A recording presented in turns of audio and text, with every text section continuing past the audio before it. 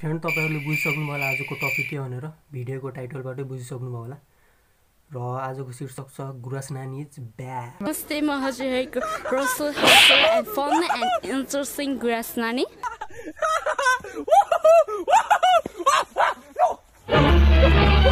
Oh no! Friend यो हो गुरास नानीको ओरिजिनल भिडियो र गुरास नानी यति फेमस भइन् कि गुरास नानीको सबले क्यारिकेचर गर्न थाले र आउनुस् अझै इन्ट्रेस्टिङ कुराहरु बुझौं। गुरास नानी जी तपाई यति फेमस हुनुको रिजन के हो?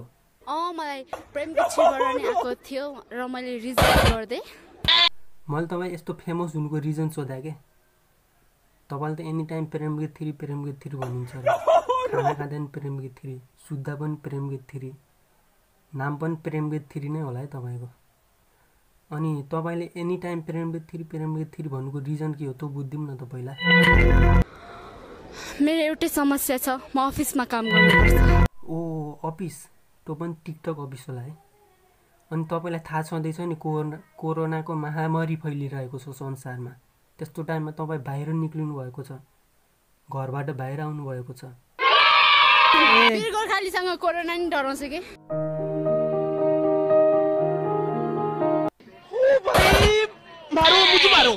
मुझे मारो। भाइ चाहनुस् तपाईलाई कोरोना रोग लाग्यो भने तपाई के गर्नुहुन्छ त? तपाई ह्यापी हुनुहुन्छ? वेलकम पनि यसरी भन्नुभयो कि बिहाको पार्टीमा गएर मासु भात खान पाइन्छ जस्तरी। यो ठाउँमा एकजनाको कमी भयो के? रोक्नु म भिडियो देखाउँछु कसको कमी भयो।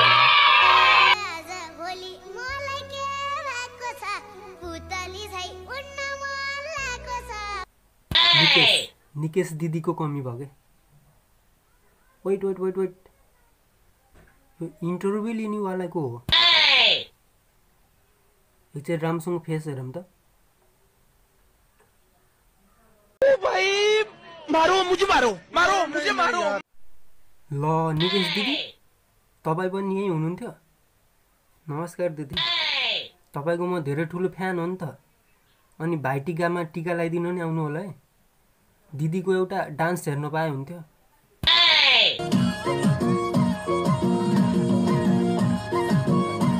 अनि दिदीले त इन्टरभ्यु लिँदै हुनुहुँदो रहेछ। दिदीलाई क्वेसन त के सोध्ने, त्यही पनि इन्टरभ्यु कस्तो लिनुहुँदो रहेछ हेर्दिम न त।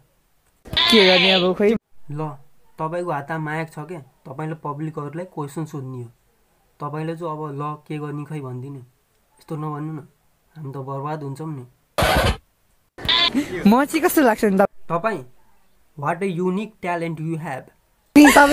तपाईले किन मार्क्स नलाउनु भएको? हैन मार्क्सले नौन पनि मिल्छ र? म त फर्स्ट टाइम सुन्दै छु मार्क्सले पनि नौनी हो र? मार्क्स त लाउनी होला नि। Thank you. Okay thank you. Bye. Friend don't forget to subscribe my channel. Next time अझै राम्रो भिडियो ल्याउँछु। त्यसको लागि तपाईहरुको सहयोग चाहिन्छ, हेल्प चाहिन्छ।